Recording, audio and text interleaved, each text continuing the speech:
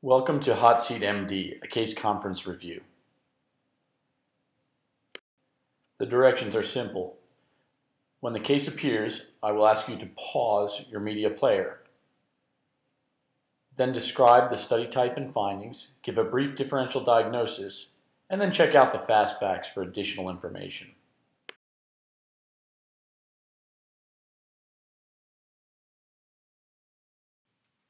Now pause your media player.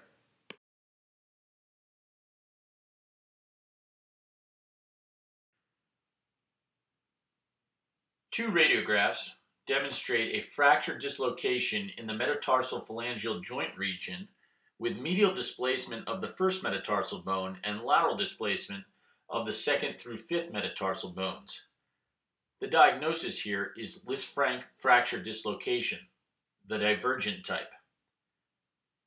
No real other differential considerations should be included.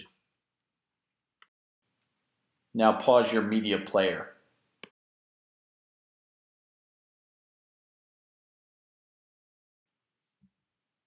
Knee radiographs reveal multiple discrete ovoid radiodensities in the bone. The differential diagnosis should include osteopoikilosis, and the appearance here is fairly specific for this entity. If there are only a few sclerotic densities present, other considerations should include multiple bone islands and sclerotic metastases. Now pause your media player.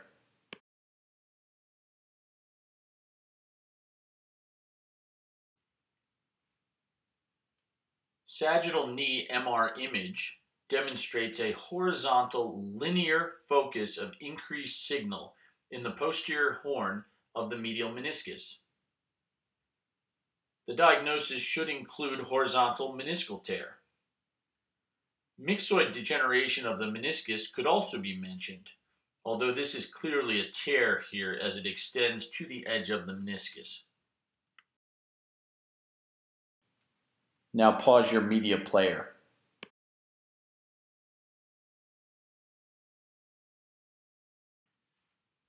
This oblique coronal T2 MR image reveals a large gap in the rotator cuff, as well as superior subluxation of the humerus relative to the glenoid. The diagnosis here is full-thickness supra- and infraspinatus tears with tendon retraction. There really is no differential here. Now pause your media player.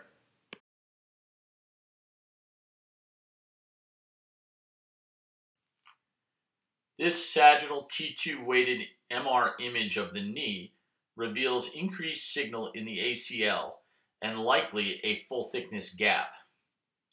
The diagnosis here is ACL tear.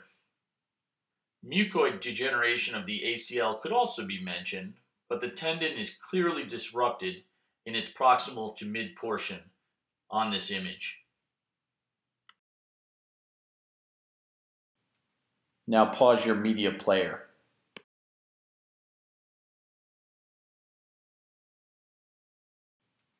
Now pause your media player.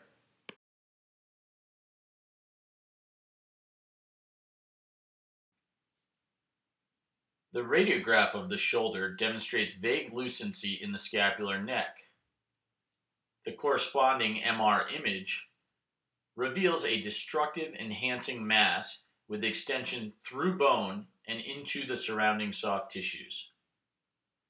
The differential diagnosis should include a primary malignant tumor, such as chondrosarcoma in older patients, osteosarcoma in patients between the ages of 11 and 30, and malignant fibrous histiocytoma in patients of any age. Metastatic disease and multiple myeloma should generally also be included. Now pause your media player.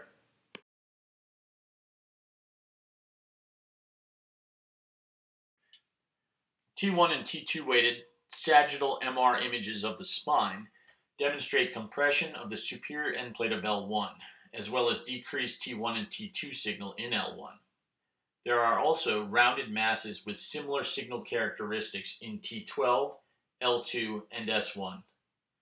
The differential diagnosis should include vertebral metastases, likely osteoblastic or mixed sclerotic and lytic. This is supported by the fact that there are multiple lesions and that they are decreased in T1 and T2 signal, as well as the fact that there is a compression fracture present. A secondary consideration could include bone islands, although this should not cause compression fracture. Now pause your media player.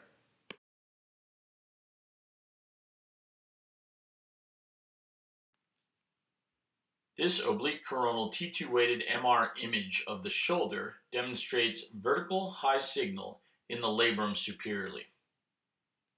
The differential diagnosis includes a slap tear of the labrum. Sublabral foramen could also be mentioned, although the very superior location and the linear, slightly ill-defined appearance argues against this. Now pause your media player.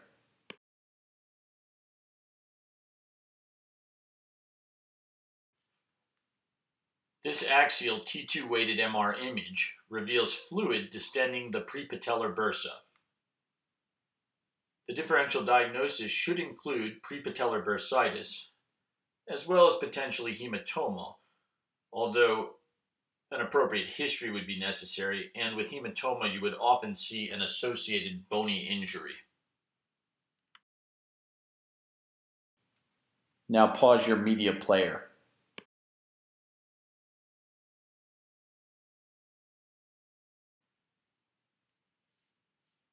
This axial image from a fluid-sensitive MRI sequence demonstrates edema involving the hamstring.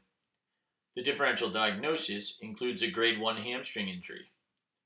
Soft tissue mass could also be included, although this edema is in the muscle itself and there is no obvious distortion or replacement of muscle fibers.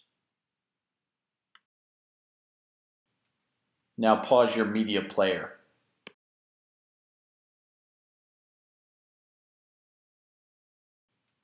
Now pause your media player.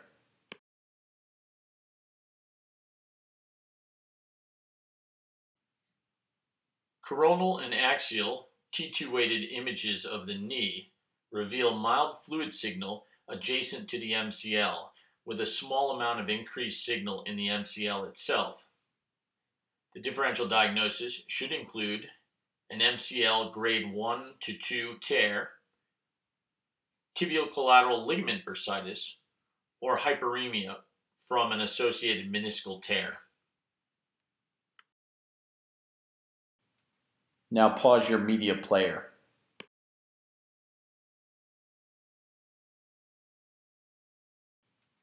Now pause your media player.